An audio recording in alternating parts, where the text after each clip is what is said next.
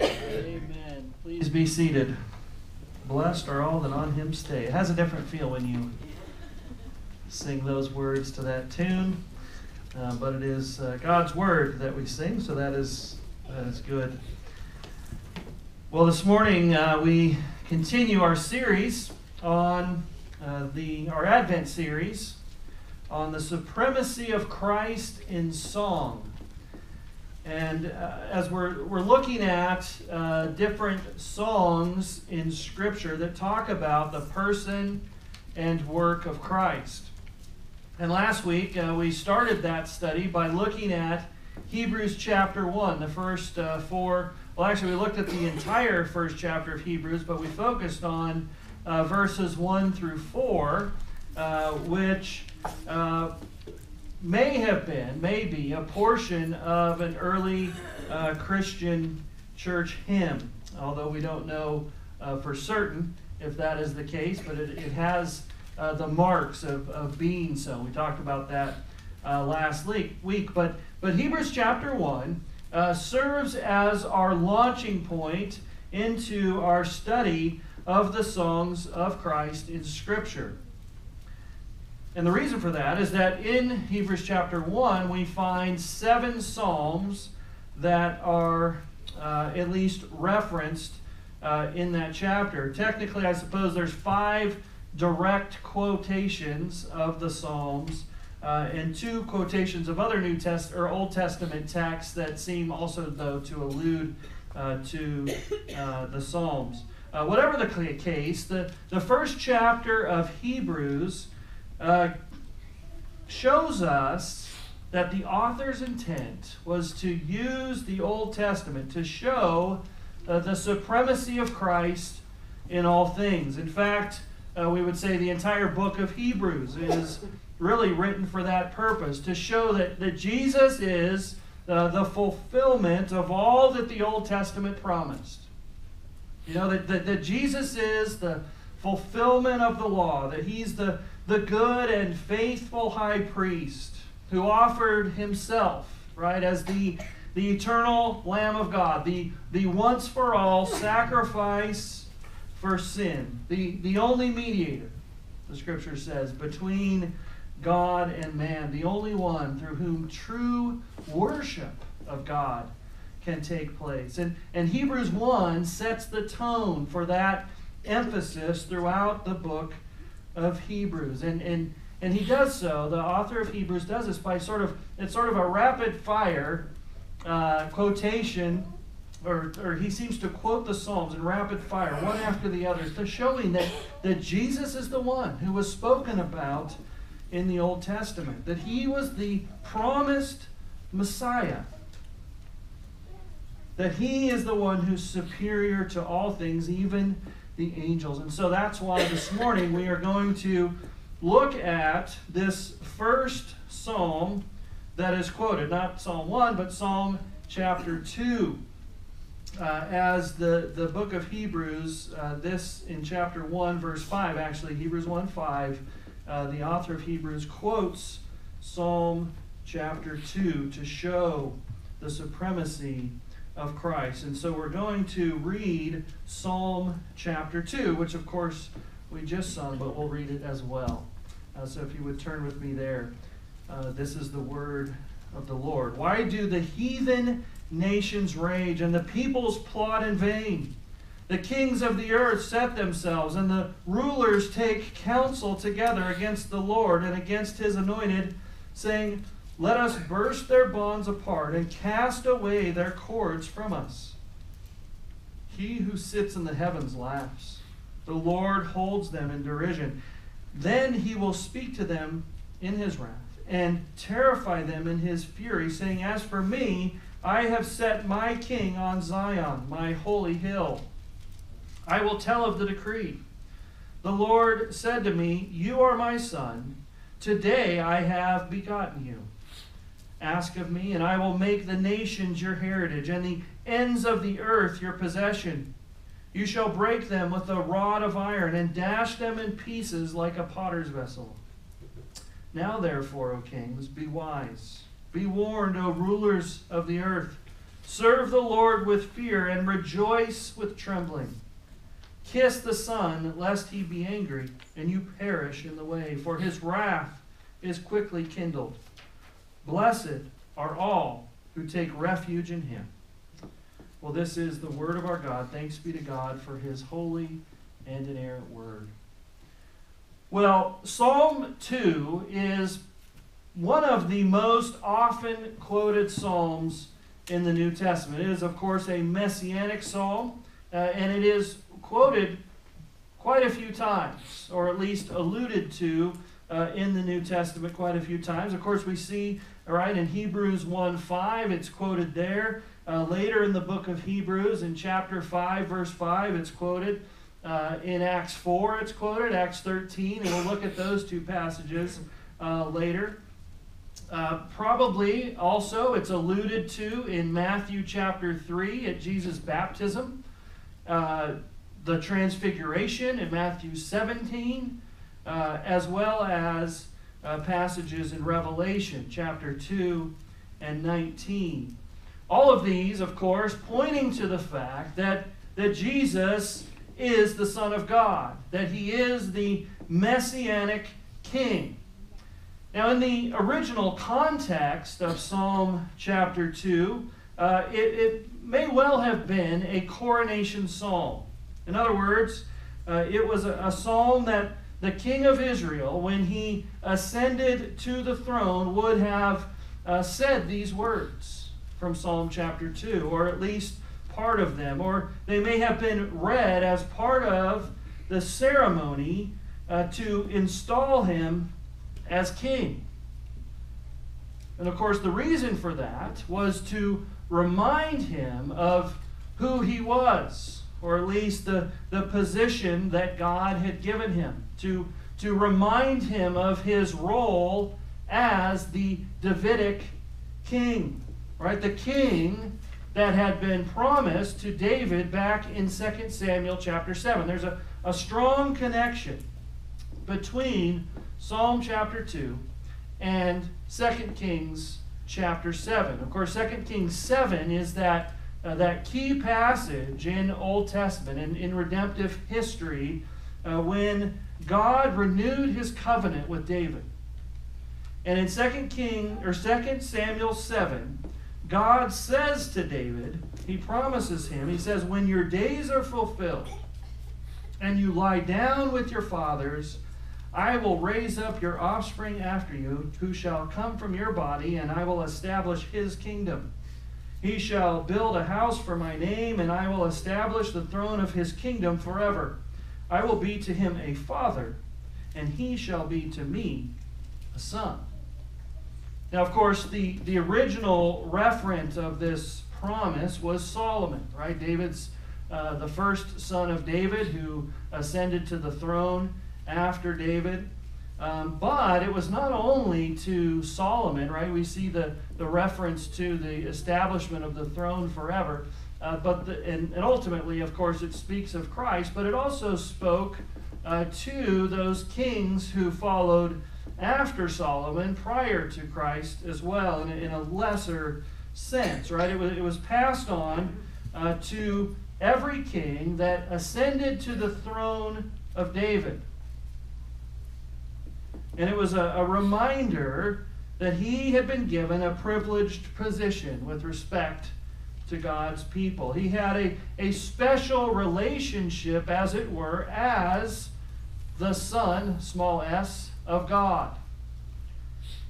Now, there were some kings, right? If we're not going to do an exhaustive review of Old Testament history, or particularly the history of the monarchy, but of course there were some kings who filled this role better than others. But the point is that the king of Israel, or the king of Judah, actually, after the split between the northern and the southern kingdoms, the Davidic king had a privileged position. He had a special role with respect to God's people, to serve as their representative ruler, to serve as God's representative ruler over his people on earth. And Psalm 2 was a reminder. It was a charge, if you will, to the newly anointed king to tell him, to remind him of his status and responsibility before God. And like I said, I'm not going to spend time talking about or reviewing redemptive history, or even really talking about the responsibilities that had been given to the Davidic king. For our purposes, we simply need to understand this, and that is that in Jesus we see the Davidic king par excellence, the ruler who ruled perfectly, or rules perfectly, right? That he is the one who perfectly fulfills the role and the responsibilities of the Davidic king. He is the true Son of God, the rightful ruler of God's people. That was certainly the emphasis of the New Testament authors as they quote this psalm throughout. And of course, that is what we will see this morning as we take a deeper look at Psalm chapter 2, that Jesus is the Davidic king above all. And so this morning we're going to look at Psalm 2, and we're going to look at it in 4 parts, and these will serve sort of as our 4 points. One, the rebellion of men's hearts. Secondly, God's sovereign rule. Thirdly, God's covenantal decree. And fourthly, the submission of men's hearts. Verses 1 through 3, we see here the rebellion of men's hearts, the rebellion of the nations. We see here the attitude that the nations have toward God and his anointed ruler. And the language that we read here in these first 3 verses, it says they rage against God. That the nations plot and conspire against him. That they take counsel together and set themselves against God and his rule over them. And of course we see this opposition of the nations, of the world toward God throughout Scripture. Psalm 46, Psalm 83. The prophets, of course, spoke of that once future day when the nations would gather together against the Lord and his anointed. Zechariah 12 would be an example of that. The book of Revelation, right, speaks of that future day when all the kings of the earth would gather together to oppose Christ on the last day. Revelation 19, for example. But of course, when we talk about the rebellion of men's hearts, we don't really need to look exclusively at these cataclysmic examples that we find in Scripture to understand the rebelliousness of men's hearts that exists and is described in verses 1 through 3 of Psalm 2. Rather, we understand the rebellion of men's hearts, both intellectually and experientially, in that the attitude that we find described in verses 1 through 3 is the attitude that we find in all men's hearts, even our own. Now, it's easy to sort of read this passage and to get caught up in all of the eschatological developments and the nations opposing God and the last battle and all of those things. But we need, when we read this passage, to see our own identification with the attitude of the nations that is described here, our own sin and opposition to God. Because beginning in Genesis 3 with the fall, when man desired to be like God, in Genesis 6, right? When we read that the intention of man's heart, his thoughts of his heart were only evil continually. When we read in the time of the judges that everyone did what was right in his own eyes, we understand that that is descriptive of our own hearts as well, our own heart condition. Because we continually show our desire to be autonomous beings, to be, as that word means, a law unto ourselves, right? To answer to no one but ourselves, right? That we desire to be in control. We desire to call our own shots, to do what we want to do when we want to do it. And when things happen differently than we think they ought, we rage against God.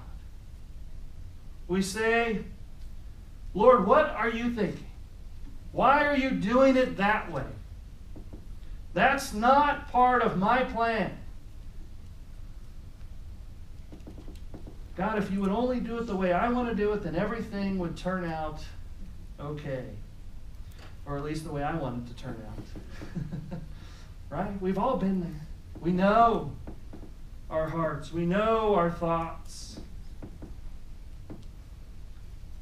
But God's ways are not our ways. His thoughts are not our thoughts. And God, brothers and sisters, does far more abundantly than we could ever ask or imagine. Why? Because He does these things according to His plan and His purpose. Now it's interesting as we look at Psalm chapter 2, that Psalm 2 is cited in Acts chapter 4. And it is applied to the circumstances that led to Jesus' crucifixion, beginning in Acts 4:23. It says this, that when they, John and Peter, were released, they went to their friends and reported what the chief priests and elders had said to them.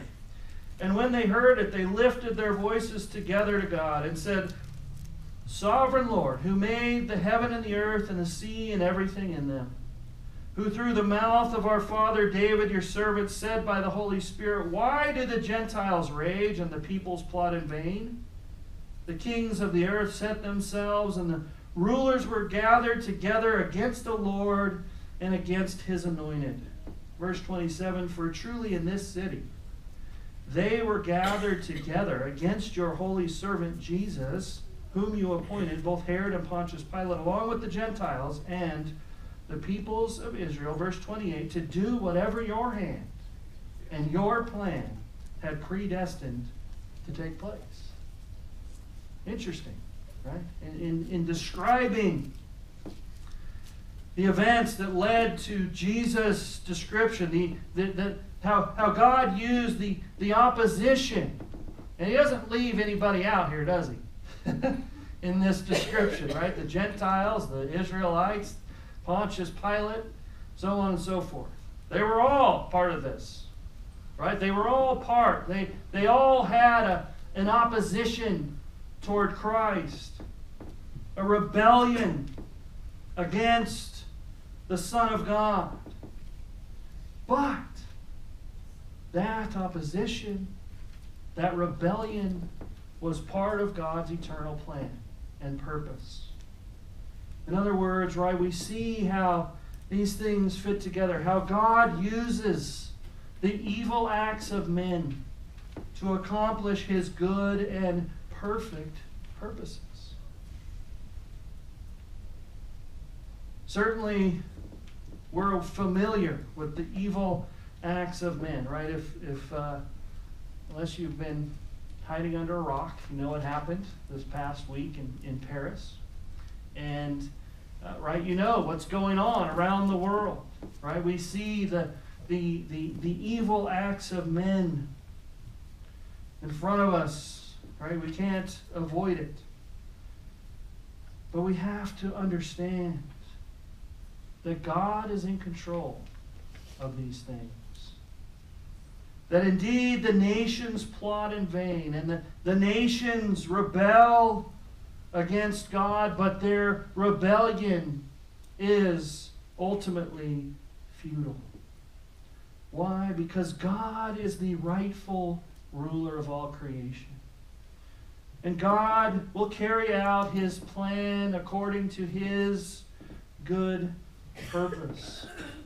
And of course, that is our second point this morning, a second part of our text, and that is the sovereign rule of God that is described here in verses 4 through 6. And it's interesting, the description that we find of God in verse 4. It says that He laughs at the rebellion of the nations. He holds them in derision. The idea is that He's amused by their actions. And of course, we understand, right? This is an anthropomorphism, right?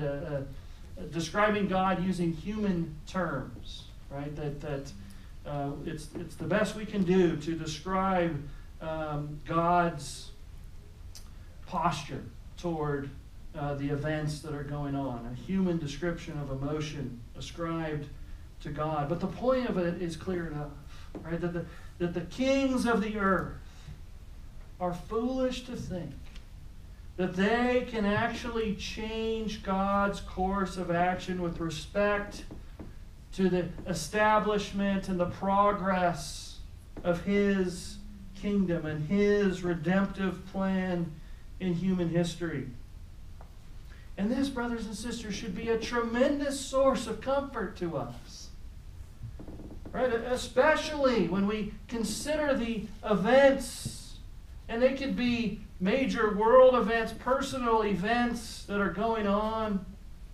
Right? That in a world in which we hear of terrorist attacks in an exponentially increasing rate, it seems at times. When we hear of Christians being persecuted at an alarming rate around the world, we must remember who God is and what He is doing. That God's plan cannot be thwarted.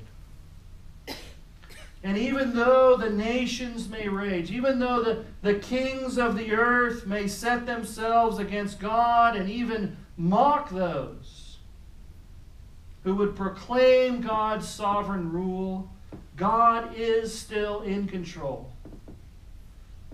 Daniel 2:21 says that God changes times and seasons. That God removes kings and sets up kings. God gives wisdom to the wise and knowledge to those who have understanding. God is in control of these things. Or 2 Chronicles 26 that says of God, you rule over all the kingdoms of the nations. In your hand are power and might, so that none is able to withstand you. That is the God that we serve. That is the God that we worship. And so take heart, dear Christians, that God is seated on His throne. That God is working in men's hearts to accomplish His purposes in the world. And so even though, right, it may feel from time to time, or all the time, like things are spiraling out of control, know that God is working all things together for His plan and His eternal purpose, and ultimately for our good, through the gathering of the nations to Himself. And He's doing that through the carrying out of His covenantal decree, which we see described here in verses 7 through 9, our third point this morning. Much of the significance of this passage here in Psalm chapter 2, in verses 7 through 9, much of it centers on these verses, and particularly the statement in verse 7. You are my son. Today I have begotten you. And as I mentioned earlier, right, in its original context, this is a statement that was applied, most likely, to the king of Israel upon his coronation. And it was applied in accordance with God's promise to David back in 2 Samuel 7, right, that David's offspring's kingdom would be established forever, and that God would be a father to him, and that he would be God's son. And this, of course, was the renewal of God's covenant with David in 2 Samuel 7.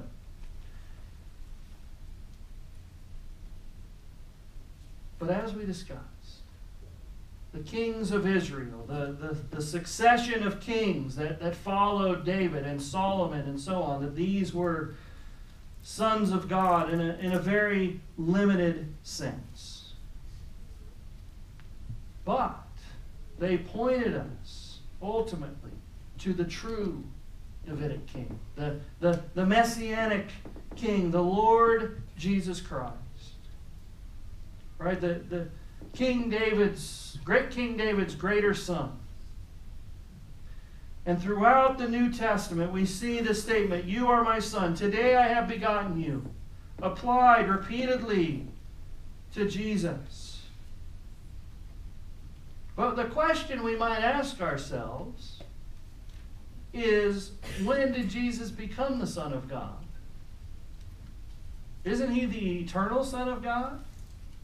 What does it mean when he says, "Today I have begotten you"? Good question. Right? Well, we know this. Let us be clear about this, that Jesus Christ is the eternal Son of God. To use the language of the Nicene Creed, which we confess from time to time, he is the only begotten Son of God. Begotten, not made. Being of one substance with the Father. That Jesus has eternally existed as the only begotten Son of God. There has never been a time when the second person of the Trinity did not exist. There has never been a time when the first and second persons of the Trinity did not exist in a father-son relationship. And so we need to understand, begotten in this sense is not used as we often do, as generating from. Okay? That the Son was not brought into existence by the Father. He has eternally existed as the only begotten Son of God. So what does it mean when we hear the statement, "You are my Son, today I have begotten you"? How can that be applied to Jesus, the second person of the Trinity?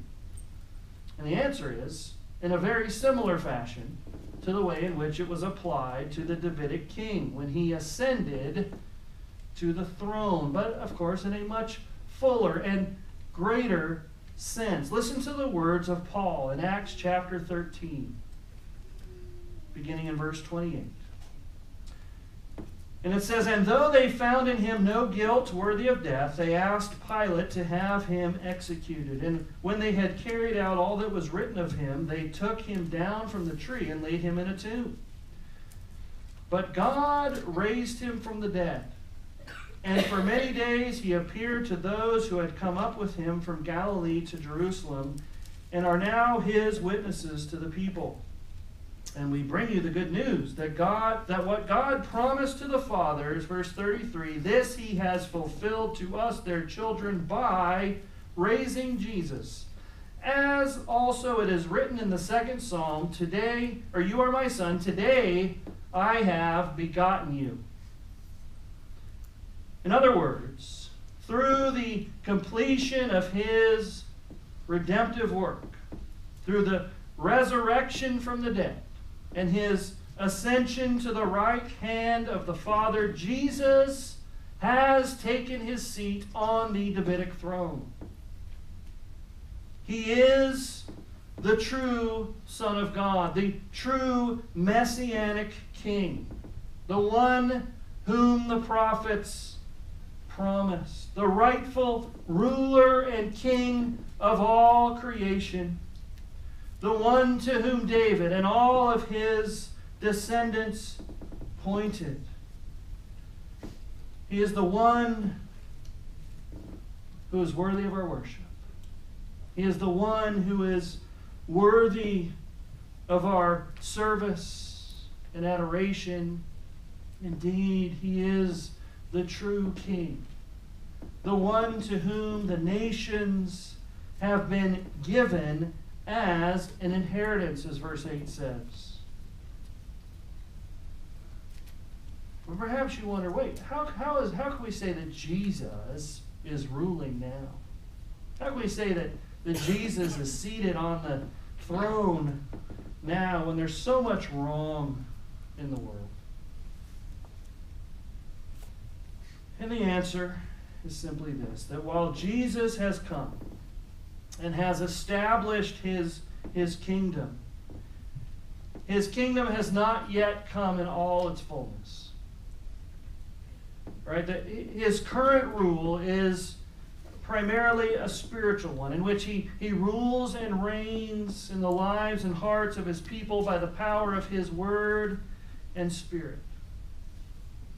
But he is reigning. And one day, he will rule, to use the language of this psalm, with an iron scepter. Right? This is the already not yet tension that we sometimes talk about, that characterizes the time between Jesus' first and second coming. Because the kingdom has come in Christ, but has not come yet in all of its glory. Jesus has defeated his enemies, but he has not yet put them fully and finally to death. But on the last day, he will. He will carry out what we see pictured actually right here in verse 9. He said, when it says, he will break them with a rod of iron and dash them into pieces like a potter's vessel. This is the section of the psalm that Revelation picks up on, both in chapter 2 and verse 19, speaking of the final defeat of God's enemies on the last day. And we look expectantly to that day, not because of all of our enemies being crushed, right? But because it is that day when we will enter glory and we will be with our Savior forever in the eternal kingdom. But in the meantime, brothers and sisters, we live in what we call the in-between time. The time between Christ's first and second coming, when the reality of evil continues to exist and even grow. And Christ's rule and reign is actually opposed. But what ultimately and importantly, what characterizes also this time between is what we see here in our fourth section. And that is the gathering of the nations. The submission of the nations, of men's hearts. You see, up to this point in this psalm, the nations have been described as enemies of God. Those who oppose God and his rule, the rule of his anointed Messiah. But then in verse 10, we have what amounts to an appeal for those same enemies to come and to serve the Lord, to kiss the Son, is the language of verse 9, to bow the knee to Jesus, to take refuge in him. We say, wait a minute. What's going on? Why is God showing mercy to these enemies who raged and plotted against him and rejected him? Isn't that the gospel?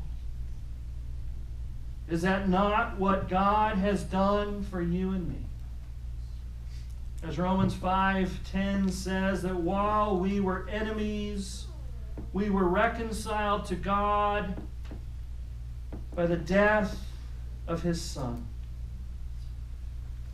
Colossians 1:21-22, you who were once alienated and hostile in mind, doing evil deeds, he is now reconciled in his body of the flesh by his death. You see, brothers and sisters, that is the gospel by which we live. That God came to us when we were still enemies and gave us a privileged status as his sons and daughters. He gave us a privileged place as co-heirs with his only Son, Jesus Christ. And he has seated us with Christ in the heavenly places and has blessed us with every spiritual blessing in Christ. But not only has he given us a privileged status and a privileged place, but he gives us the privilege to be his instruments in calling the nations into submission to Christ. Declaring that simple but glorious message that God so loved the world that he gave his only begotten Son, that whosoever believes in him will not perish, but have everlasting life. Do you believe that this morning? If not, then I appeal to come to Jesus this morning. Believe in Jesus Christ, the only Son of God, who takes away the sin of the world.